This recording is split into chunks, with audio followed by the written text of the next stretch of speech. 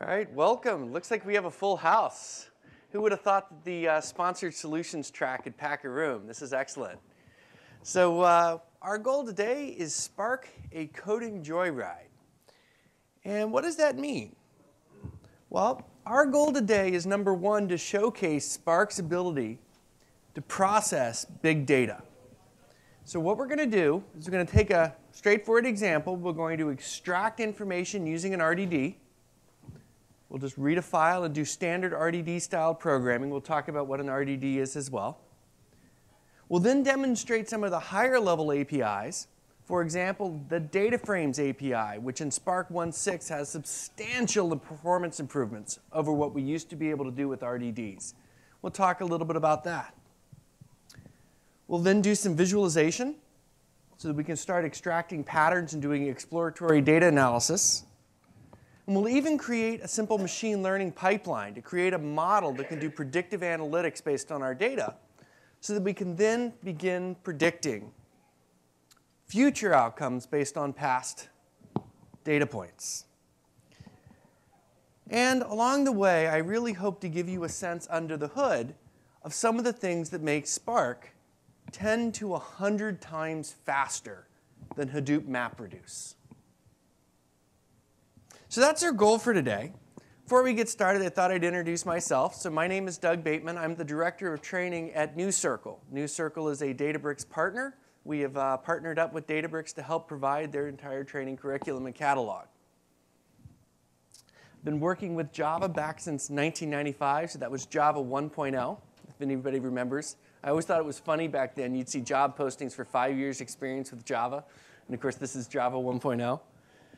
But I've been working as a software architect as well as trainer during this period of time. And so that's a little bit about me. These are some of the projects I worked on, including Microsoft Azure. I've been working on various Android applications in development. And we also do training at NewCircle on HTML, Spark, Java, and Python. And I work in all these areas as well. But I'm more than just a professional guy. I also like to have fun. So given that we're on the West Coast here, I always like to break the ice a little bit. So here's a picture of me sailing. This was up in Vancouver, Canada. I recently moved down here to San Francisco. So one of my hobbies is sailing. I also enjoy a little bit of rock climbing. I picked that up from my wife. We're actually expecting our first child in March. Congratulations. Thank you. But before we go any further, I wanted to just quickly poll the audience, because one of the things you just don't know coming into a presentation is what type of audience to expect. So first of all, oops, there should be. How many of you guys are new to Spark? Excellent. How many of you guys have used Spark hands-on? At least a little. OK. And how many of you guys have more than 1 year of experience on Spark? Excellent. OK. So for the audio, that was almost the entire room was new to Spark. So this is perfect. And I will aim the presentation towards that.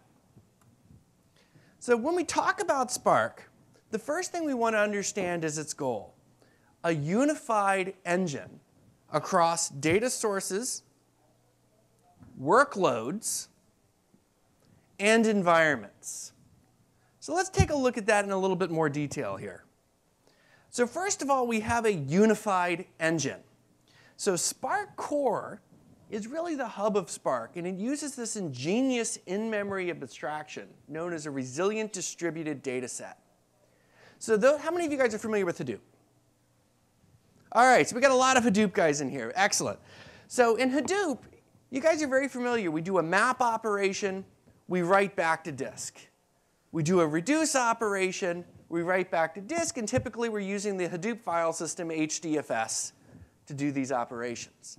And one of the big reasons we write to disk is because you're doing a big job, and you don't want to lose your entire job in the event that a single machine were to fail. Now, with the resilient distributed data set, Spark Core allows us to do the same type of thing, but in memory. And so it's a very different runtime architecture, and we'll look at it in just a little bit later. But that's Spark Core. Now, dealing with Spark Core is very much functional programming. You're doing MapReduce type operations. We'd like to have a much higher level API. And so built on top of Spark Core are 4 primary engines. First of all, Spark SQL, which has both a programming API where you express your queries using what are known as DataFrames, or a raw SQL API. And this actually uses an underlying query optimizer to rewrite your query to run on top of RDDs, but much, much faster. It's capable of pushing down parts of the query down to the database so that the filters are done on the underlying data source or Parquet file, rather than in the MapReduce operation. It's also capable of offloading work into native memory to achieve far more memory density than you get with ordinary Java objects. Just to give you an idea, a string in Java is encoded as a Unicode value, UTF-16. Plus it's got a length field and a hash code field. And overall, a very short string may be up to 64 bytes or longer. 64 words, I should say. Whereas if you compare that to what you can do natively in memory, I could fit quite a bit of information with just 1 byte per character, much more efficiently. And when you're dealing with in-memory operations, that matters. So this gets optimized with native memory and performs faster. We then have things like Spark Streaming, which allows us to do micro batch jobs on top of Spark that would allow us to actually process streaming data very much the way you might process it on something like Apache Storm, but with the compute power of the Spark engine. We've got MLLib. MLLib is typically used by data scientists, and what it's capable of doing is training mathematical models based on very large data sets. How many people here have a data science background? Okay, a few of you guys in here. Very good. So this is MLLib. We can do linear regression. We can do k-means algorithms, classification. Machine learning is really the future of computation in many ways. Given enough information, we can learn about anything. Google learns which emails you consider important. We can learn which websites typically are associated with spam, which web pages are more likely to contain the information you need. Facebook learns which friends are more likely to be set trendsetters. You can analyze networks to figure out which people are really leading the industry in terms of new announcements that everybody else follows and retweets. And then lastly, well, I just kind of spoiled GraphX. This last one where I talked about analyzing these types of networks is the engine GraphX, which is really vertice edge databases. So these are the 4 engines on top of Spark that are built on top of Spark Core, which is basically a much faster compute model than what you get with Spark MapReduce. Those of you, how many of you have worked with Hive? So you may be slightly familiar with the capabilities of Spark SQL. Spark SQL, in fact, uses the Hive query language, but it uses the Spark runtime. And it's capable of connecting to your existing Hive tables. So built on top of Spark Core, we have both the RDD API, that's that resilient distributed data set that does functional programming, and what is known as the DataFrames API, which is a much easier and simple API for processing big data. And I'm going to showcase both of those today. And then I talk about Spark spanning many data sources. So Spark can pull its data from PostgreSQL or MySQL or really any data source that offers a JDBC connector. We can also pull our data in for Cassandra or HBase, Hadoop HDFS, Amazon EC2. We can read in JSON files. We can use Elasticsearch, Parquet files, which is a very efficient Hadoop-based file format for reading database tables. So we can connect to a whole ecosystem of different data sources, process it on Spark Core, and the beauty here is that we can then deploy this into many different types of environments. So at Databricks, we like to use Amazon EC2 so that you can quickly launch your application and say, you know what, I need 100 computers, but I only need them right now. And you know what, I want to run on Spark 1.6. I don't want to wait 6 to 7 months for my vendor to update to 1.6 and then have my IT team install it, because 1.6 has all this off-memory heap stuff. So basically, by running inside of the cloud, the idea at Databricks is that you can always be using the latest and greatest of Spark and still connect to any of your data sources. But the engine runs in the cloud. You quickly bring up the machines when you need them. You shut them down when you don't. None of this, I think I need 100 machines and I need to order them and then have IT set them up before I've done any type of benchmarking. Now, just to give you an idea of the success of Spark, Spark is a 100% open source Apache project, and it's used in production today in over 500 organizations, from big Fortune 100 to really small shops. And this is just a list of some of the companies that are using Apache Spark today. And the list is growing. So if you're wondering, is Spark real? Is it going to go the distance? The answer is absolutely. It already is. So just to give you an idea about the activity going on, commits in the past year. Hadoop MapReduce is fairly mature. Not that much change to core Hadoop MapReduce. Yarn, which is a big scheduling application that allows us to basically manage resources in a cluster. Quite a bit of work done. HDFS, Spark very much embraces HDFS. HDFS is not going away anytime soon. Then we have Apache Storm, which is a big streaming engine. But look on top of all of that, the activity going on, Spark is very much an active project. To give you an idea of scale, the largest publicly acknowledged cluster in the world is Tencent in China, with over 8,000 nodes. The largest publicly acknowledged single job is Alibaba, which processes a petabyte of data. And as you see later on, Databricks, running Spark, also won the terabyte sort competition. And after they finished clobbering Hadoop in the terabyte sort competition, went on to process a petabyte of data just for fun. It's also got very high streaming throughput, so a terabyte of data per hour at Janila Farm. And as I mentioned, in 2004, it got the world record for sorting 100 terabytes of data. So let's look at that world record here. So 2013, Hadoop has the world record for sorting 100 terabytes of data. They create a custom cluster of over 2,100 machines, and they're able to, very impressive, sort 100 terabytes of data in 72 minutes. 2014, Spark comes along with only 200 machines running inside of Amazon EC2. Spark sorts the same amount of data in 23 minutes, and then goes on to sort a terabyte of data in 10 times that, 230 minutes. For a petabyte of data, I'm sorry, a petabyte of data in 230 minutes, same resources. Truly impressive results in terms of scalability and throughput. Spark is saturating the capabilities of the underlying hardware. Now, how does Spark really work? Let's look at some of the terminology here. So when you start getting used to Spark and you start working with Spark, the first thing you want to be aware of is when you launch your application, you're launching a driver. It can either be a shell, which we'll be using today, or it can actually be a standalone program. And that driver will reach out to whatever resource manager you're using, it can be Yarn, to acquire several machines, and they can be executors, or these will become our executors. And what's going to happen is the driver's going to break up our work and farm it out to these executor machines.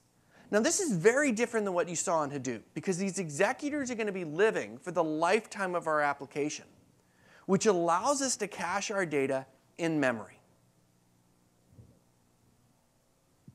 So we'll farm out these individual tasks that will be processing what we call partitions of data on each of these outlier machines. So the executors are the workhorse. The driver is the director. It drives the process. It is our application. And for the duration of the application, which may be many jobs, these executors will remain up, which is very different than what you would see with Hadoop, where the processes are short-lived for an individual operation. Now, to get us going here, let me make sure before I get into my demo, I wanted to introduce one of the key abstractions. So I'm going to pull up just some of our courseware from our Spark training with NewCircle and Databricks. So we talked about this idea of Spark Core really being RDDs, or resilient distributed data sets. So let's look at how this compute model works and why it beats Hadoop, Hadoop MapReduce specifically, in terms of performance. So let's say I've got my data in HDFS. In Spark, what I'm going to do is, first of all, read that data into what we call a resilient distributed data set. These will be partitioned out, Different executors will page in the partitions that they need to do their job. But initially, when I define this RDD, nothing gets loaded immediately. It's done lazily. So you'll see this dotted line. Nothing's in memory just yet. I then start defining my computing processing pipeline. So for example, I might do a filter transformation.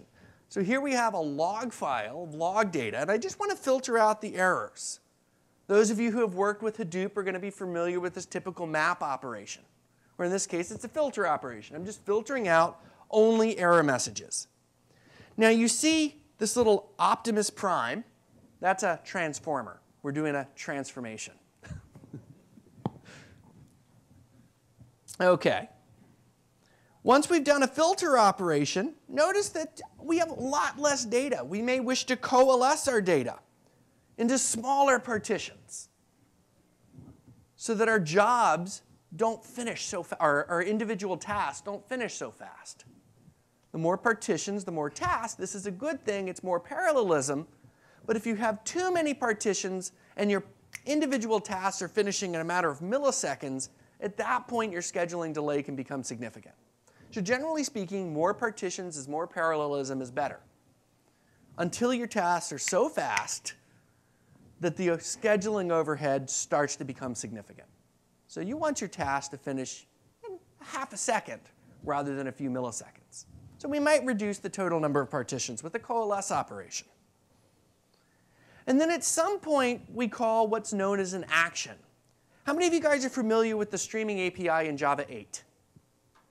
So you guys are familiar. You're building up a pipeline, but nothing runs until you actually call an action, a terminal operation in those Java 8 pipelines. We're doing the same thing here in Spark. We've really created a stream of operations, but nothing is going to run until we call this terminal operation here called an action. And what the collect operation says is take those results, bring them back into memory in the driver. This is one possible action. Other actions might be save it to disk in HDFS. But bring it back into memory in the driver. Now, let me ask you, if I had 6 terabytes of data in memory, and my driver's got 3 gigs of RAM, what's going to happen? I'll get a nice big out-of-memory error. This is because with collect, I'm saying bring this back in as an array in memory. So typically, you're only going to call collect if the results are small. Otherwise, you want to save it out to a file somewhere. Or continue to do other operations, sum up the values, do some type of reduce operation, etc. Now, let's look at how this thing runs. When I call an action, only then does anything run. And if you start reading the documentation for Spark, you'll hear this phrase lineage or DAG. You execute the DAG or materialize the RDD. What they mean is this pipeline that we've been defining, which forms a directed acyclic graph. In other words, everything flows downstream. There are no circles. And you run it to get the result.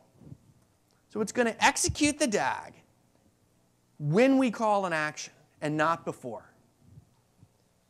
So at that point, it's going to go out, read the file, do the filter, do the coalesce. So here we go. We're going to read the file, do the filter, do the coalesce, bring the data back into the driver. And when we're done, it releases all that memory. It's just run a job. It brought it into memory. Here's what's different than with Hadoop. All of the communication between these stages is in memory. Nothing gets written out to disk until I call an action that says write to disk. In this case, I didn't even bother writing to disk. I said bring it back to the driver. But I could say save as text file and write it out to HDFS. So all of these intermediate operations are happening in memory. And then you say, but Doug, what happens if a computer fails? Do I lose my work? Well, with Spark, what will happen is, let's say the computer that's executing this part of the pipeline here, let me run a little arrow program. If the computer running this part of the pipeline were to suddenly crash, and actually in this particular case, because of the coalesce, that whole thing there is going to be one task in my pipeline, and the computer running this task were to crash, no big deal. If the computer running this task crashes, the driver knows, well, this task was running on this input data set. Let me go ahead and start this up on another executor in my cluster when one becomes available. Or maybe one executor is just taking a really long time and Spark has no idea if it's hung or not. It'll speculatively re-execute that task on another executor and wait for the first one to finish. And in this way, we get resilience while still getting the high performance benefit of being in memory.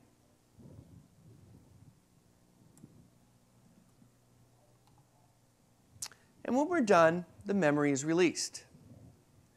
Now, you say, wait a minute, what if I didn't want that memory released? What if I'm going to call a count action? But I also want to save it as a text file. And maybe I want to do a filter and collect that result.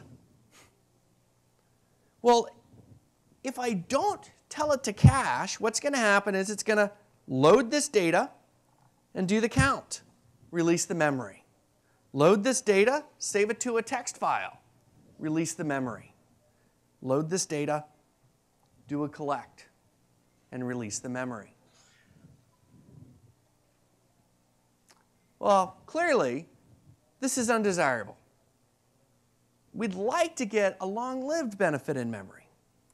So we have the option of telling it to cache by calling the cache operation to cache this result long-term in memory. So if I cache this in memory by calling the cache operation, then I get the benefit of not even having to go back to the original data source. Now, you want to be careful when you cache things. When you cache things in Spark, very, very important, don't cache the original data set. Cache as far downstream as possible. If you cache too much, you lose the benefit of caching. You really want to cache a small data set so that it fits mostly in memory. And so one of the biggest things we see when we do audits of production systems is that they didn't cache intelligently. They either cache too much or not at all. And of course, it really comes down to what's the series of jobs your application wants to send. And Spark has no way of knowing what future jobs are about to run. So this is why you as the programmer provide that insight by calling cache. The other thing you need to remember is to uncache it. And cache is really a shortcut to persist to memory.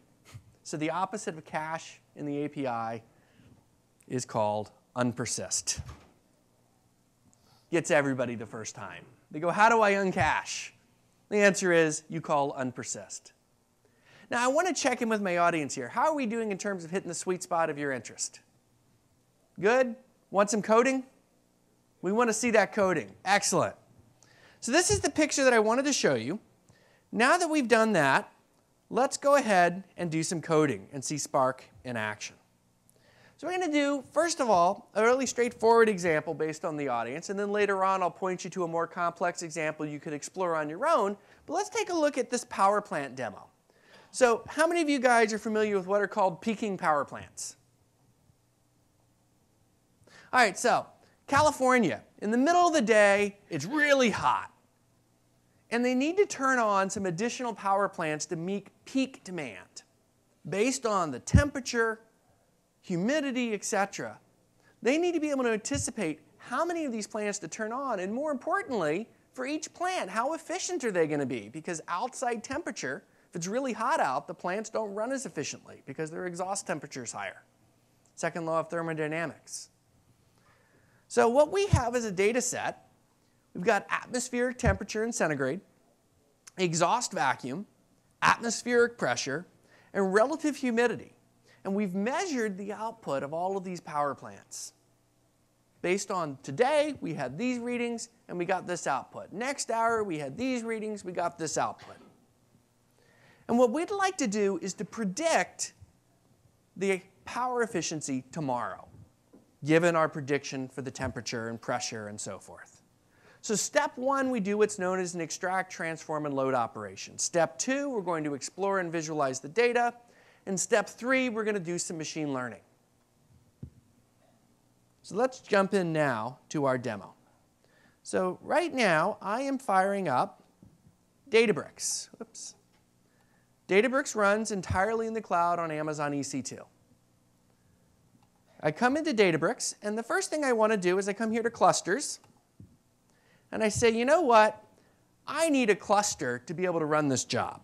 So let's see here, QCon demo. And you know what? I'd like to have 8 machines, and I'd like to be running Spark 1.5. And I'm going to use on-demand instances so that nothing gets killed in the middle of my presentation by Amazon.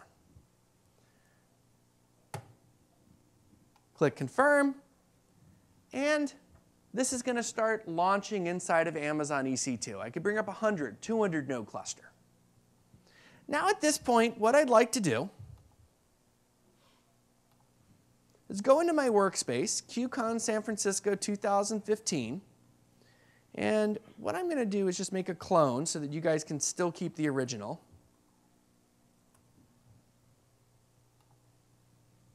Wait for that to finish cloning. There we go.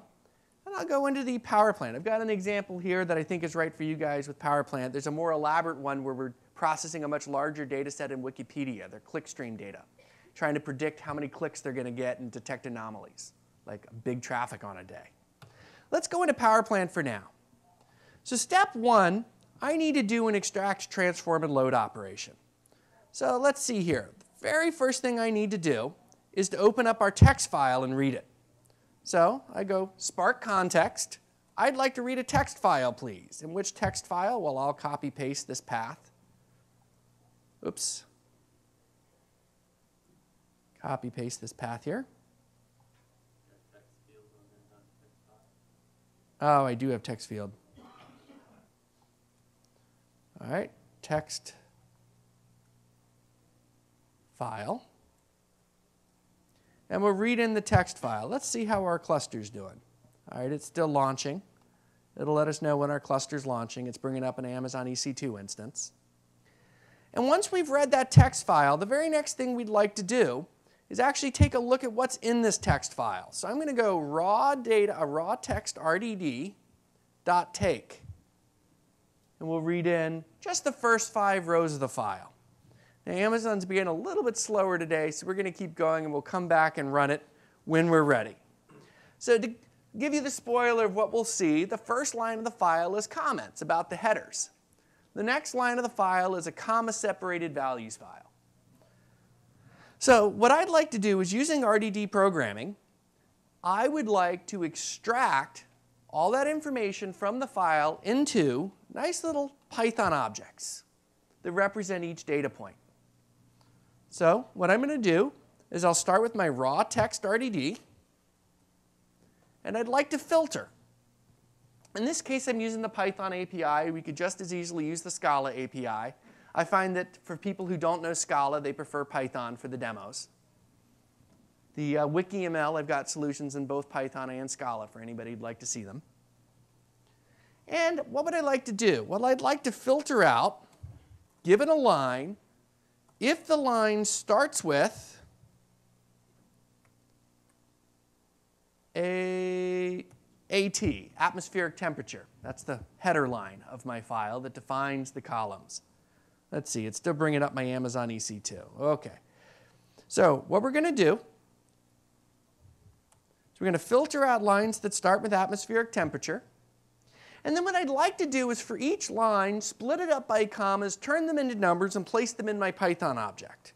So I'm going to want to do a map operation, convert line to row, or line to power plant row. And finally, that gives me back my RDD. So what I'm missing at this moment, and let's go ahead and print that, raw data RDD.take 5. Now, we need to make this function, convert line to RDD. This is standard functional programming. I'll go ahead and define it here in Python. Convert line to row. So given a text line, I want to return a new power plant row. So line.split. Based in this case, they're actually not comma-separated values. They're tab-separated values. So we're going to split it up. So this gives me my cells.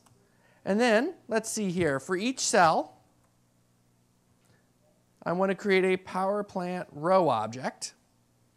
So power plant row, cells 0. And I might want to, let's actually read this out. Atmospheric temperature is, as a floating point number, cell 0, and so forth. Where do we got? Vacuum pressure, floating point, cells 1. What else? Atmospheric pressure, floating point, cells 2. Relative humidity, floating point, cells 3. And finally, the power efficiency, floating point, cells 4. And then I want to return a new row object. Return power plant row, which I defined right up above. Atmospheric temperature, vacuum pressure, atmospheric pressure, relative humidity, and power efficiency. Boy, Amazon is not being very friendly today. Not good for live demo. I should have fired this up 5 minutes before class. I thought, how cool would it be for you to see me fire it up? We're going to keep going just in the interest of time, and then come back in and actually run it. So what we're doing is we're taking lines of text, filtering out any line that starts with atmospheric temperature because it's a header label. We're then going to take the next line, split it up based on white space, convert them to numbers, and throw them into a Python object. Standard MapReduce functional programming for all of the Hadoop guys in here, right? Nothing unusual about this. And then we might take back the first lines and see how they look. Ah, here we go. My cluster is up. Run it.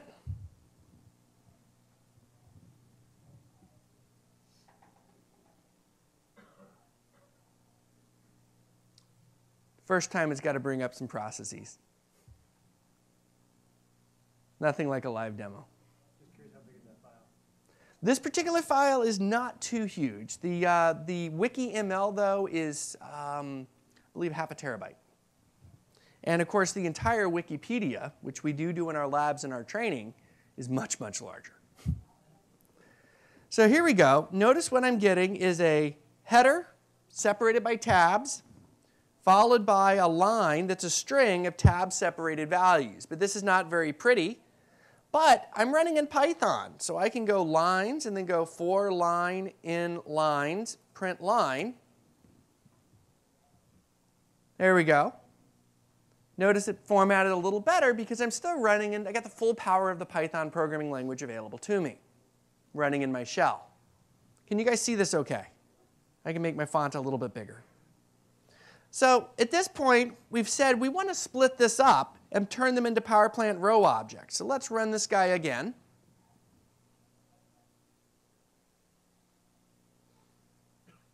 And ooh, we have a job failure. Does anybody see any spelling errors? I don't see one, so let's look at our error message. Come down here in the middle of our nice stack trace. That's one of the skills we have to teach in training is how to read these stack traces. And it says, error occurred while calling run job, could not convert string to a floating point number, atmospheric temperature. So here's what I did wrong. Does anybody spot it? I filtered out lines that start with atmospheric temperature. Don't I want to filter lines that don't keep lines only that don't start with atmospheric temperature? So I did the exact opposite. To see that, let's just get rid of this map operation, run it again, and now the first 5 lines on my RDD were the headers. All right, well, we'll go back and fix that. We're going to come here, and we want lines that do not start with atmospheric temperature. Run it again. There we go. Now we've got, in memory, Python objects that we can begin to process. Now, the trouble with Python objects, of course, is that we're stuck doing this MapReduce style of programming. So what we'd like to do I'll go into the second stage here, is move beyond that style of programming and begin to use what are known as data frames. So let me reconnect my cluster, rerun the work we just did.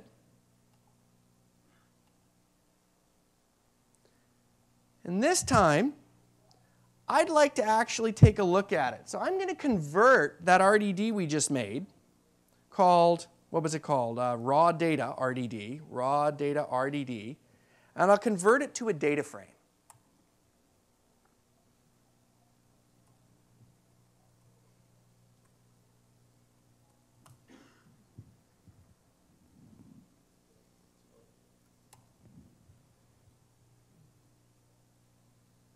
And now, what I have at my disposal is the full power of a query engine that can run either SQL or programmatically written queries. So I can start saying, only give me things that were on days where the temperature was greater than 20 degrees. Let's try it. So I now have a power plant data frame. Now, the first thing I'll do is I'll want to register it here as a table. So I'll come down here and I'll say power plant dot register as temp table, and I'll call it power underscore plant. That registers it to my SQL binding.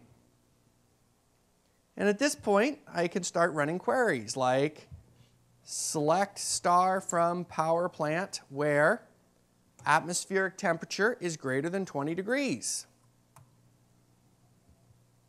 I could, of course, do an RDD filter operation, but this is much easier and more concise.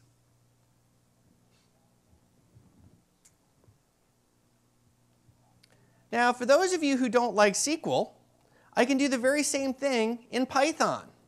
Power plant dot filter where the power plant atmospheric temperature is greater than 20 degrees. This is similar to something called pandas or SQL alchemy. I'm basically expressing my query. It's still a declarative query executed by the same query engine, but this time I'm expressing my query in Python, and it still builds the same abstract syntax tree and runs it. But let's go ahead and display that. And again, you see that I filtered out only jobs that have a high atmospheric temperature. Let's roll down a little further and get to even more interesting stuff. How am I on time, by the way? I've got about 10 minutes? 10 minutes. All right, so I'll fast forward just a little bit. I'll do one plot. So yes, I could describe the power plant table, for example. I want to get into the machine learning aspect. So we'll jump down a little bit. Let's say I wanted to visualize my data. I could do a scatter plot. So I could say select PE as power and AT as temperature from power underscore plant. And I could actually change it to be a plot. You notice I've got a very strong linear relationship between the outside temperature and the power efficiency of our power plant. Let's go a little bit further. I'm going to jump ahead just a little bit in the interest of time.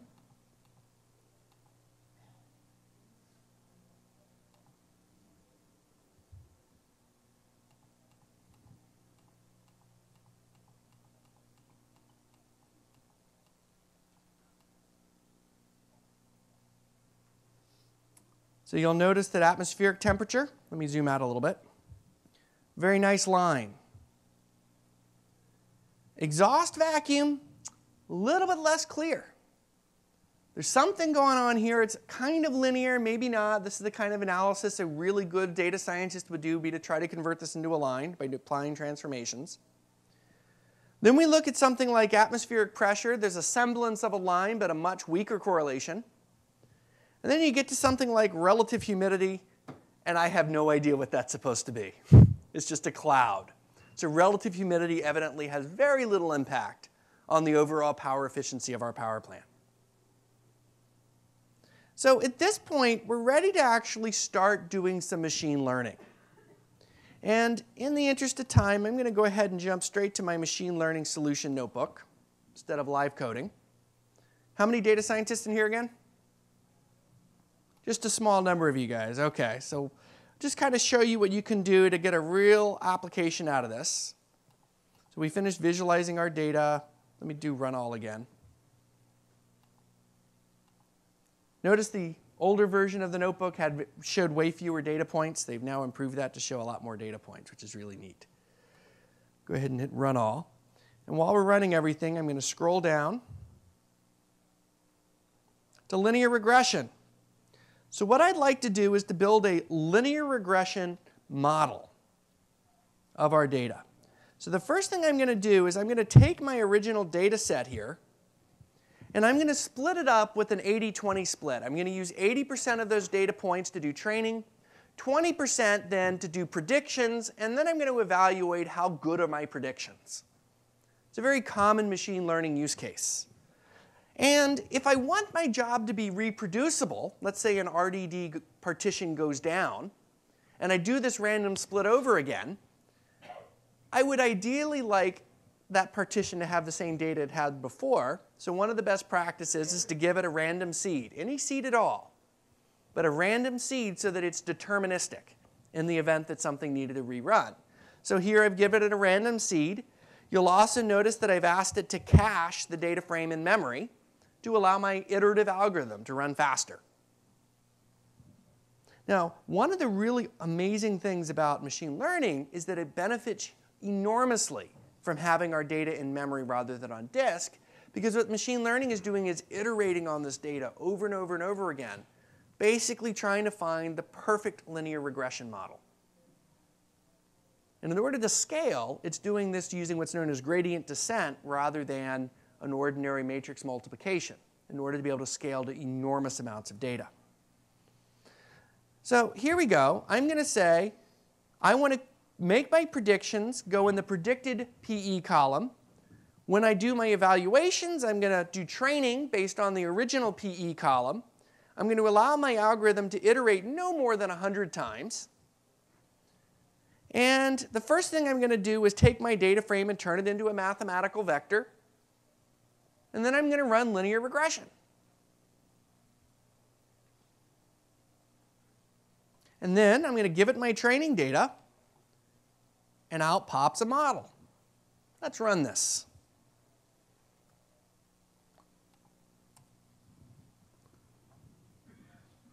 Notice how quickly 15 jobs just ran in Spark, because all that data is now cached in memory. You guys were all thinking, why is Spark going so slow when I was running stuff up above, weren't you? Tell me the truth. How many of you guys are going, why was it so slow? Answer, I hadn't cached. It was going back to HDFS each time. Or actually, in that case, Amazon EC2 S3 storage. This time, it's cached in memory. It ran 15 jobs like lightning. So 15 total iterations. I then can take my test data and get the predictions. And let's take a look at how we did. So I take my test data, I run predictions, and take a look. Some of them are quite close. Others, that's pretty close too. Here we go. This one's 5 away. This one's 7 away. Not too bad. So a good data scientist would look to tweak their model to improve performance. But notice how fast and how easy it is to program on Spark using either Python or Scala. And then I could go even further. I can actually print out the equation that it learned. Y would be our power efficiency. And so it learned, I just multiply the atmospheric temperature by this, the vacuum pressure by this. Notice how little contribution vacuum pressure and other things have compared to atmospheric temperature. We come over to relative humidity, and it's got almost no contribution. No, here we go. What's this one? Has atmospheric pressure has almost no contribution at all. Now, part of that's because of its units. And then I could actually do some evaluations. I can do some nice visualizations. Scroll down a little bit. I can see, for example, that I get a nice bell curve on the error. This is excellent data result. And I could go even further and see how much of my data is 1 standard deviation, 2 standard deviations, or 3 standard deviations away from its prediction. So as a data scientist, I can very rapidly build and develop models. And I get much better performance and throughput than I would expect in Hadoop. So with that said, I'm going to wrap up and then take questions. So who are we again? The presentation is a joint sponsorship between Databricks and NewCircle. Databricks has done about 75% of the commits on Spark because it's basically the original team at Berkeley that made Spark. So Spark is an enormous ecosystem, but a lot of the core talent driving Spark is at Databricks. NewCircle is training partners with Databricks. We do training in Spark, Big Data, Android, Java, Python, and a whole host of other technologies. If you liked this style of learning through hands-on demonstration, really getting a sense of a mixture of the power of Spark, what's happening under the hood, and actual live coding, this is what we do in our training. It's 3 days of very intense hands-on. But hopefully, this has been a valuable experience for everybody here. Thank you guys very, very much for attending. I can take other questions. Support for neural networks and deep machine learning. So there's a website called spark-packages.org where some people have tried to do deep machine learning with neural networks. And of course, you'll realize a simple neural network is just a level 1 neural network is really just a simple linear regression. But once you add deep neural network chaining, that's when it becomes more advanced. Go to spark-packages.org. Anybody else? Yes? What happens if the driver crashes? So this is a great question, and the answer to that depends on how you've launched the driver. If it's a nightly job, for example, you can run the driver in what's known as supervised mode, where the yarn master or the standalone cluster master would detect that the driver failed and relaunch the driver and the entire application. On the other hand, if it's an interactive shell, you launch it. But yes, when the driver crashes, you lose your work, unfortunately, at this time. There is a technique known as checkpointing, where you actually checkpoint your work so that even if the driver were to crash, you can recover where you left off. And this is very commonly used in streaming scenarios. Question here. Not very difficult at all. So if you were to set up your own cluster, you can do that on what's known as Spark standalone mode, which it's called standalone because it comes with Spark. And you can quickly set up a cluster like right out of the box. If you just have a bunch of machines, you just launch the executors, you launch the driver and tell it, where the executors register back to the driver. So you launch the driver, then you launch the executors and tell them to register with the driver. Very easy.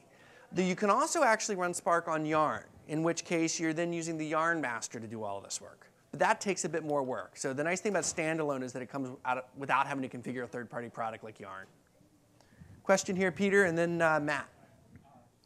So what we didn't get to go into as much detail. So the question was, what happens when Spark doesn't necessarily have reused data from the purposes of caching? So remember this picture that I showed much earlier. Let me bring it back up again. It's the RDD slides. This picture. Now, one thing that's actually happening in this picture that we didn't get to go into because of time constraints today is something known as pipelining. So what happens, see, in Hadoop, each of these individual stages would be their own process running and dumping to HDFS. What Spark is going to do is realize that all of these things could actually be done locally between each of these individual transformations. So it's going to read in a partition. In this case, let's say I had one executor. How would this run? It's going to read in this case, 2 blocks from HDFS, do the filters, do the coalesce, and then, of course, do the collect operation. And it's going to do that all in memory on one partition. Then it might fire off another task to work on the next 2 partitions, and so forth. So what actually happens is, even if it doesn't cache in memory, you're getting the benefit of what's known as pipelining through this analytical model.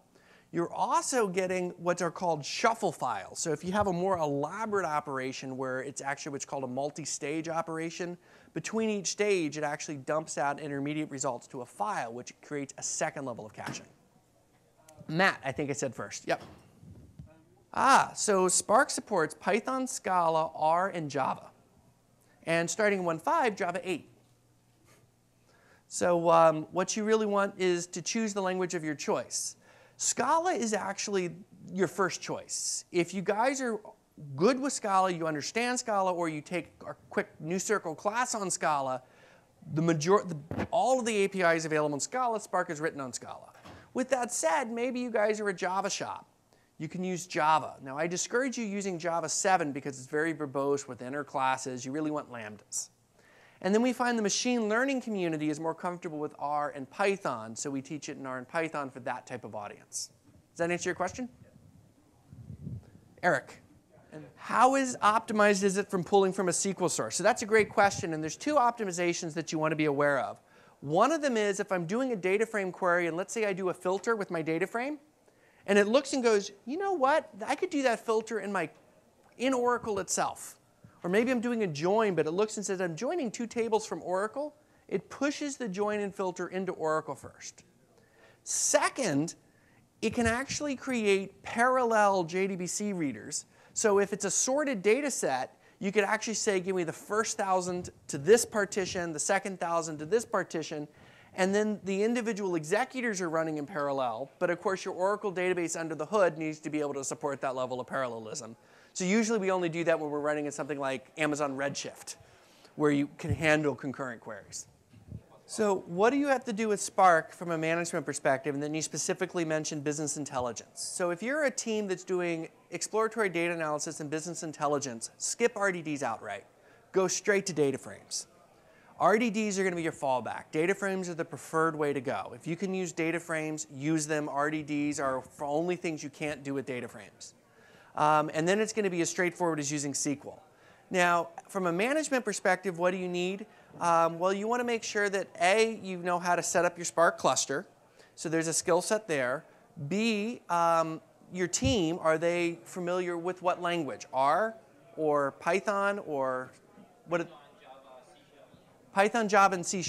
So you would choose whether you want to use Java 8, I don't recommend Java 7, or preferably Python for that team, if they're very fluent in that.